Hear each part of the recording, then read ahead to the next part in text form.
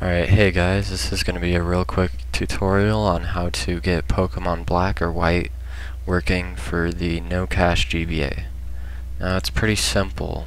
You just have to take this code here if you have black, or this code here if you have white, and you're going to open No GBA.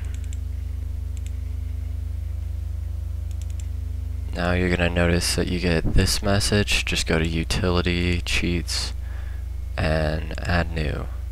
I already put in the code, so I'm not going to do that. That's what this is. And then you're going to click on Raw Action Replay DS, and then you're going to click OK. Then you're going to do this and check it. You have to do this every time that you start No GBA. Then you do OK, reset cartridge.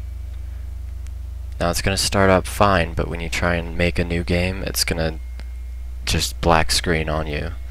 So what you're gonna do is close that and go to the SNA file right here and open that up. Now there's 3 values that you have to change in here, which are right here.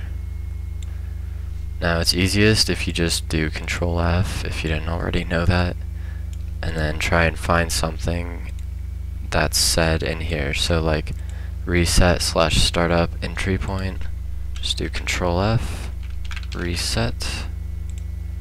If I can't find it, just do up. See, here it is right here. You didn't really have to search for that, but the rest of them, it's just easier, it's more convenient. And you're gonna change the value here. I already have mine changed, so yeah. You're gonna change that to that, and then you're gonna do this.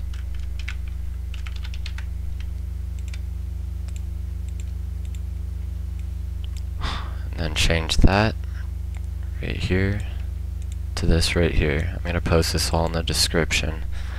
And after you change all those SNA files, you should be good to go.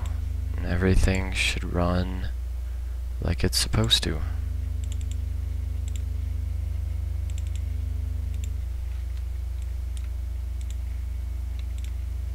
Again, you have to do this every time you start it up. It's an inconvenience, but hey, you play for free, so quit whining.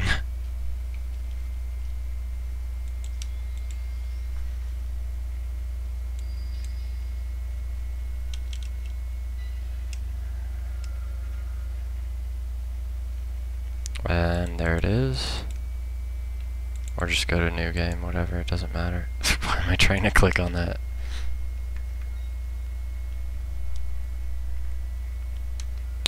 And it should load up just fine.